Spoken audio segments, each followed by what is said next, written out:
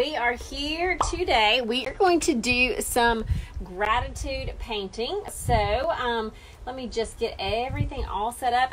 You will see my supplies are not, they're the same thing we've been using all week. With watercolor paper, we're going to use pencil and a Sharpie and then some watercolors. However, don't let supplies be a hindrance. If you don't have watercolor paper, no big deal. Grab just plain old copy paper. You can still do this exercise just with crayons or with colored pencils. You can do this with anything, okay? So the point is not to have the exact same supplies that I do. The point is to just kind of create art and to slow down and to be just to have gratitude, because we see that you know, our verse that we were looking at today that we posted earlier, I'm trying to pull it up, Philippians 4:6. I'm not seeing it, so I was going to read it off straight. But basically it says, you know, don't be anxious about anything, but in everything with thanksgiving, present your request to God. So yes, we are asking so much of God for protection and for wisdom and so much, but also don't skip the part that says with thanksgiving, bring these requests to Him. So we are going to be thankful today.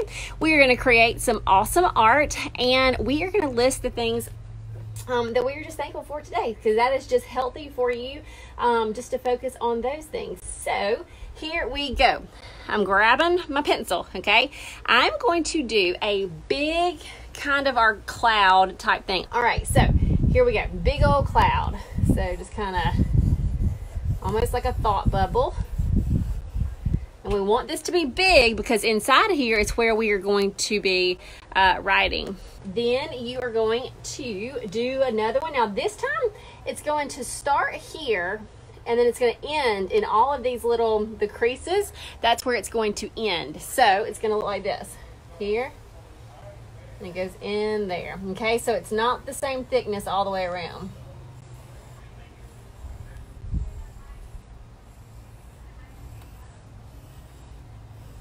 That was a little bit off, but no biggie. All right. So we're going to get that on there. Then we are going to do like rays coming out. This is a design. I've done the same thing in a lot of different formats. So you may have seen this before. So let's see. Kara just says, how do I order neon watercolors? We are getting some packages together for you as we speak. We only have a few neon watercolors left. So we are putting them together in a kids pack, and there'll be a limited edition. We will get more after our suppliers are allowed to go to work. Right now, all of our suppliers are in California and they cannot get us anymore until late April, but we will be posting that link soon. So what I'm doing now, if you see me coming from the center and going out, I just use this as a guiding point.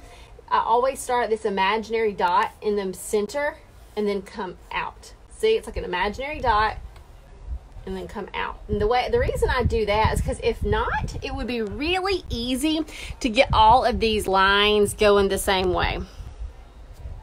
All right, I see somebody said that you cannot see. I will go over this with a Sharpie in just a second. So if you're having trouble seeing, the Sharpie is coming next. That will help you a lot.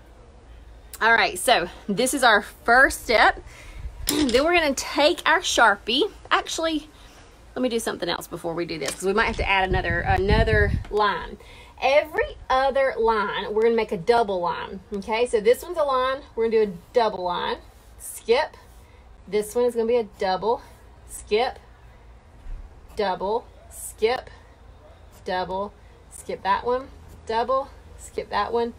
Double. Now, this just so turned out that it worked perfectly. The reason I went ahead and did that, though, is sometimes it does not work out perfectly. Let's say that I did this one a double and that one was a double, then I would just throw in a single line right there. Okay, just kind of fix it as I go. All right, so once you do that, then you're going to get your Sharpie. It needs to be a permanent marker of some sort, and just go all around the edges. And this is just one example of a fun border. You really can do all kinds of different borders. I'm going to try to scroll and see if I can see. Can we use, Jennifer says, can we use gel pens to write? Yes, this is just going to be watercolor that we do in the background. So you can use just about any color pen on top of it. Or any type of pen, just after it dries. Okay, so we've just kind of outlined that. Let's see. Yay, Kara, I'm so glad. Kara says that her daughter has fallen in love with our videos and looks forward to it every day. That makes me happy. We look forward to doing them every day. And I've loved seeing everybody, what they post. It's just a fun way to stay connected during this time and to still see lots of cute kiddos creating fun art. Okay, so just simple little outlining there. Now we'll come back around with our double lines. And again, I'm on watercolor paper. If you're using regular paper, which you totally can, just use a different medium to add the color in. Don't necessarily use watercolor. But if you are using watercolor, you can be on this watercolor paper. All right, so let's see. Now we're going to go around, and remember in the cupcake when we added the little curly cues, right inside here, we're just going to do these little curly cues. Okay, and this is just one option. You might decide that you want to do something else. You might want to do zigzags, or you may want to do stripes, or you might want to do checkers. You can do whatever you want inside here. We're really just creating a fun border, and then we're going to use this inside part to write. Okay, next up, just to add one more layer of a little something something, we are going to do some polka dots. Just like right next to these straight lines.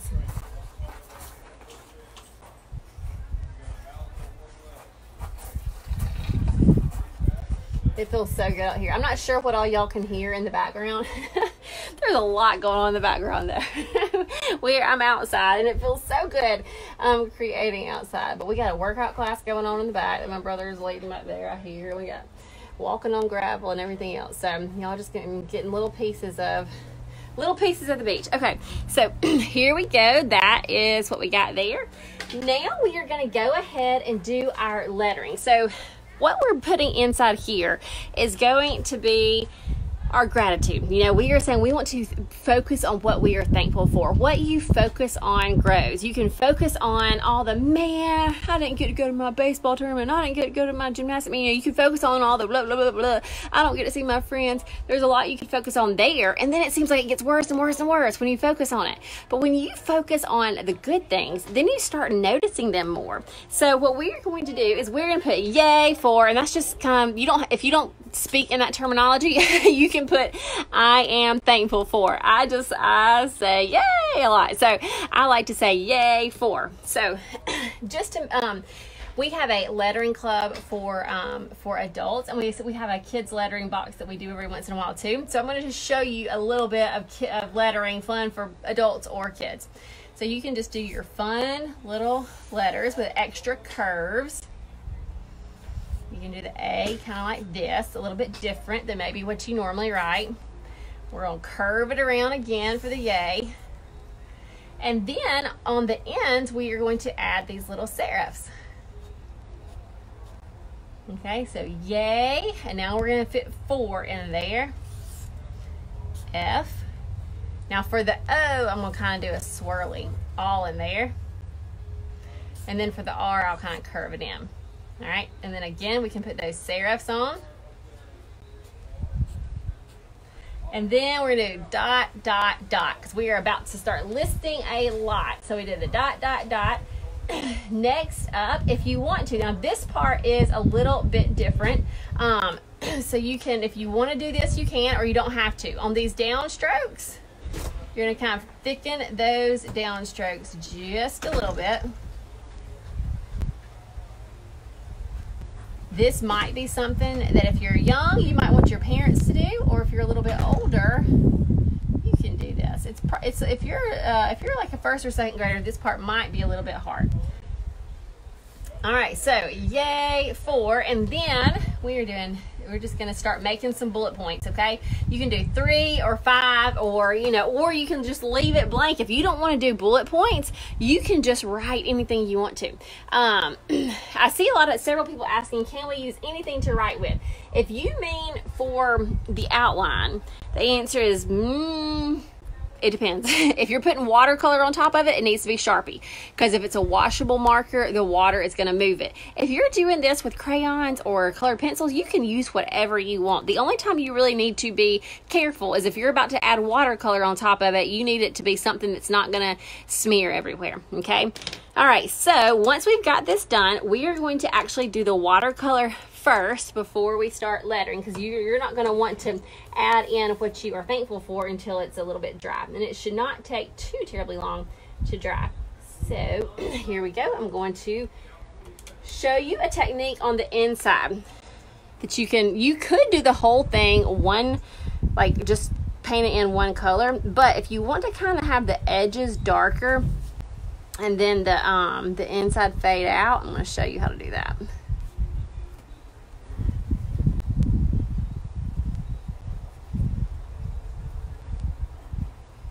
And I would love to, as you are painting this, just to be like, because a lot of times the painting part takes a little bit longer.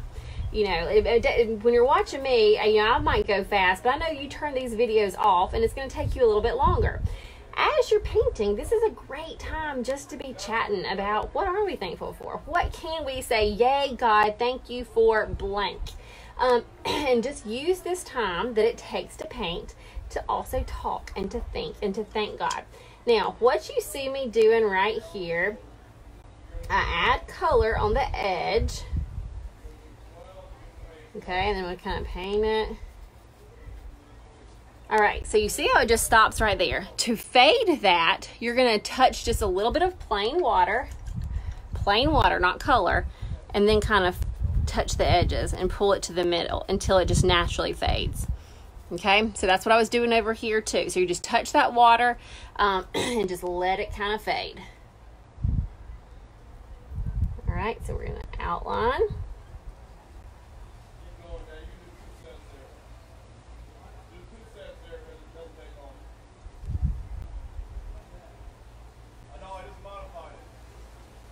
All right, and then we're gonna add the water.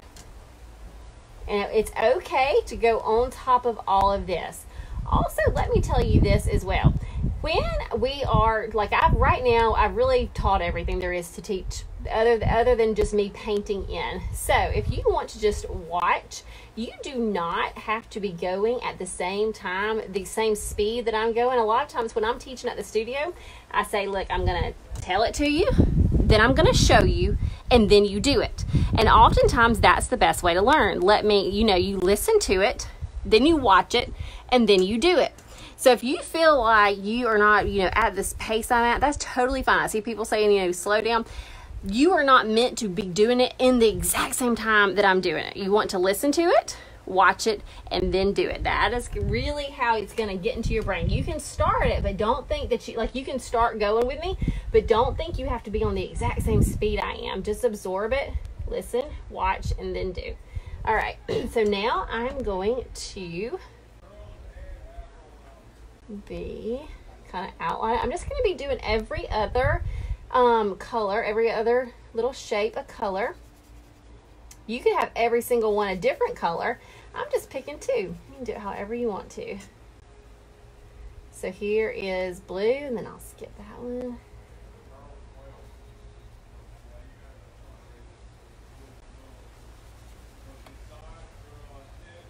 Can y'all hear the workout going on outside? Just curious. Can y'all hear my family working out? Because it's making me kind of laugh, if y'all can hear it. Maybe y'all can't.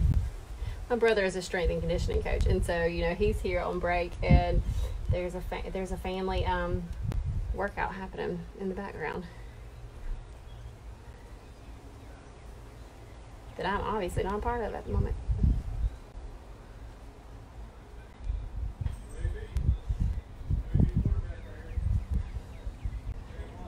Okay. So now that I have finished all of that, then I'm going to swap colors. Brittany says, yes, I hear Zach. Oh gosh, did you just hear him? You might be a quarterback. All right. Well, y'all might just get an art class and a semi-workout class all in one today. So funny. Yes, I am still at the beach. Okay, so now I am going to, somebody said what kind of paper? I am on watercolor paper. Let me find my pad. The watercolor paper, I am using this right here, which is the Canson, the 140 pound right there. All right, I'm gonna keep scrolling up to remind myself what colors it is. Okay, so now I'm going to go back in with the purple. Well, yeah, maybe the purple right around here. And again, you sure do not have to use the same colors that I'm using. Feel free just to do whatever. And after you kind of get the gist of this, like let's say you watch this one day, this is something that you could really do every day. You could have a gratitude painting every single day.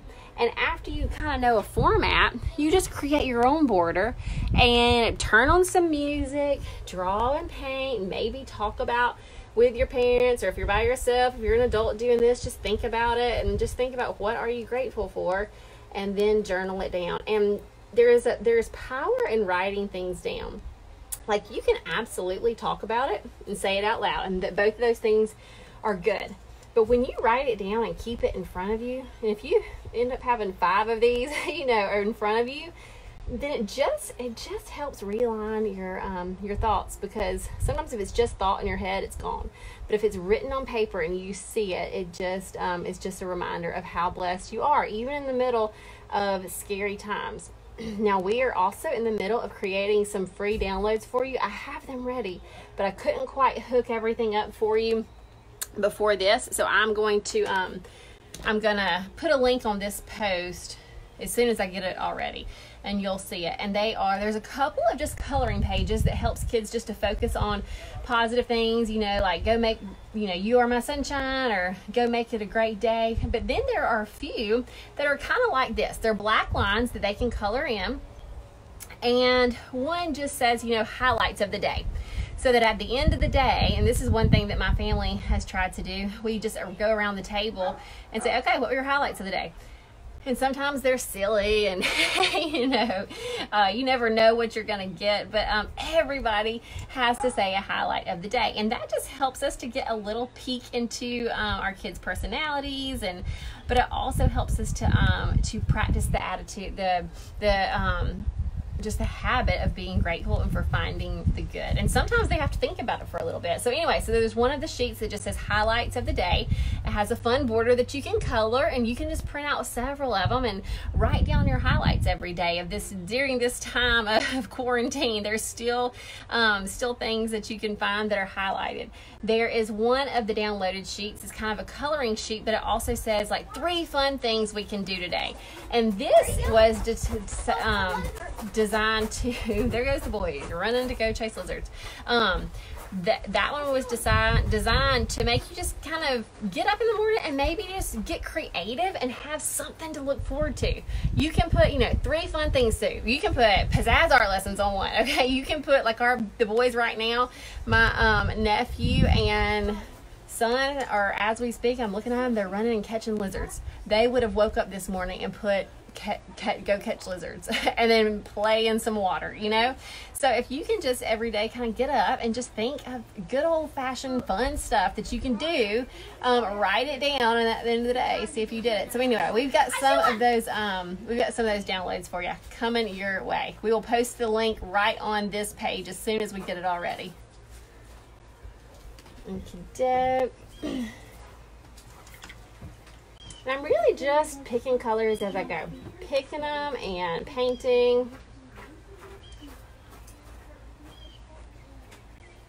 Let's see.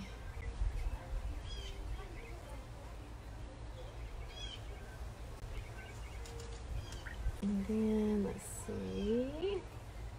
Maybe I'll use some of the orange right here.